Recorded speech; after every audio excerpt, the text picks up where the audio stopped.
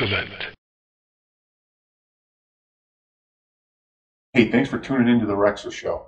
Today I got a tip for you on how to get different console games into different folders. As an example, let's say you want to play Marvel vs. Capcom 2 in your arcade. Can't get it to run on MAME. So what do? Well, you play it on Dreamcast. But you don't want to have that Dreamcast folder or a Nintendo folder or whatever other options in here. You just want to boot right to arcade and you want all your games in your arcade.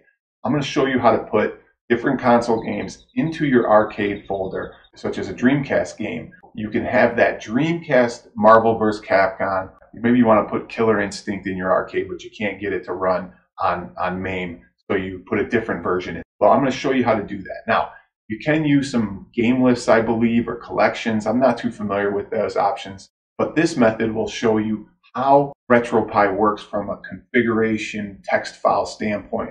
And I'll give you some insight onto how the user menus work. All right, let's get started. Now, for those of you that are new to the channel, what I have here is my arcade on a Latte Panda Alpha running Ubuntu with Retropie on it. This process is going to be very similar to a Raspberry Pi, but some of the directories are going to be named a little different and the locations of the files might be slightly off a little bit.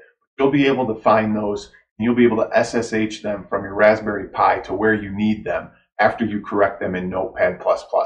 We're going to edit two files. One of them is going to be the ES systems file.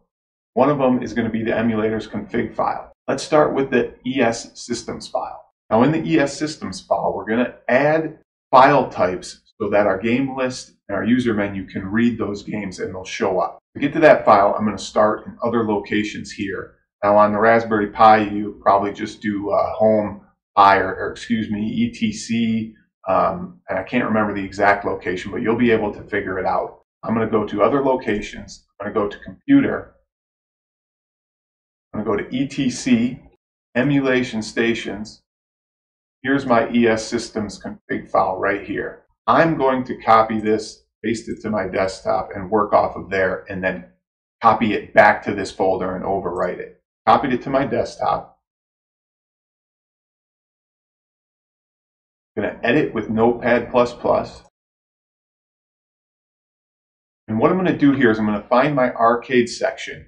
I'm going to add the extension, the file extensions for a Dreamcast. In this example, I'm going to add Marvel vs. Capcom 2 from Dreamcast into my arcade folder. To help me understand what extensions I need from Dreamcast, I'm actually going to go find my Dreamcast folder, which is right here. And I'm going to add all these in. I probably don't need all of them because I don't have all these file extensions in use in Dreamcast, but simple to just add them. So I'm going to highlight them.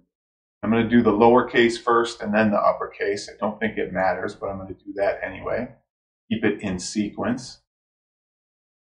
Back to my arcade folder. Paste those in. Paste them in.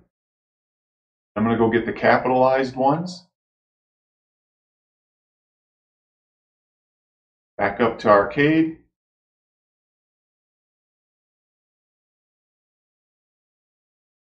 Looks correct there. I'm going to hit save. Close out.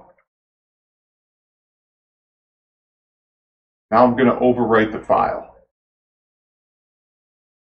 Place file. Yes. Now, if you're using Linux and you're trying to copy and paste, but it doesn't allow you, you might have some authentication or some permissions issues in doing that. So you can always do it from the terminal, and then you can do the sudo copy and paste function. Just Google that, and then you can copy and paste it and overwrite it. Or you can open up the permissions of your folders by using CHD777 commands or something to that nature, but you got to be careful with that. Now that that's done, I'm actually going to go into my ROMs folder. I'm going to grab my Dreamcast game. I'm going to copy all the files here. I'm going to go back to my arcade folder. I'm going to paste these all in here. Now I'm going to open up Retropie. I'm going to scroll down in my arcade.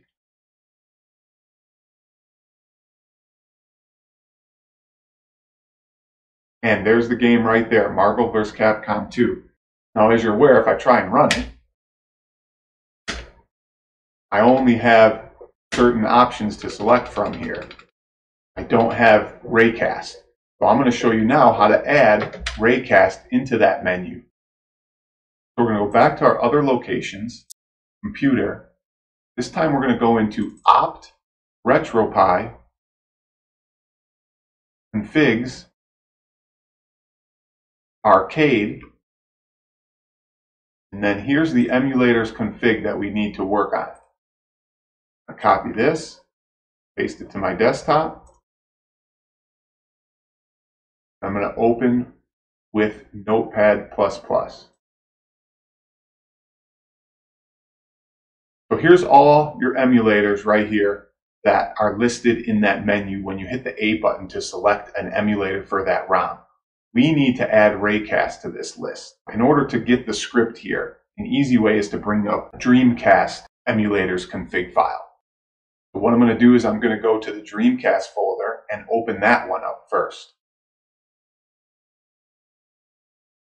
I'm going to copy and paste this into a different directory because I can't use the same emulators.config on the desktop or it'll overwrite.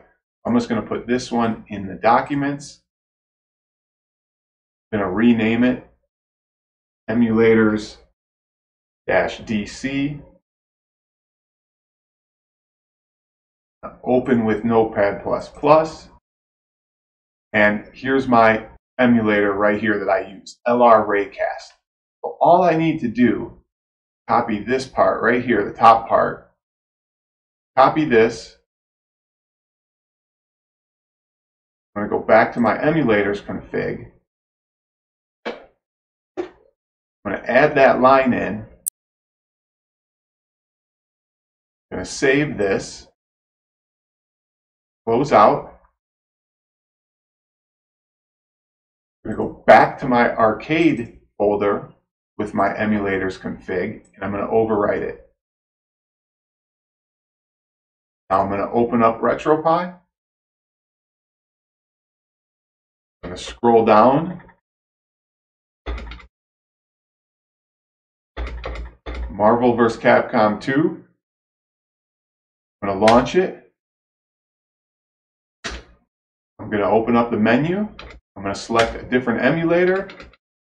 And there you'll see right there, LR Raycast is now in the arcade folder options menu for emulators to select from. I hit OK. I launch.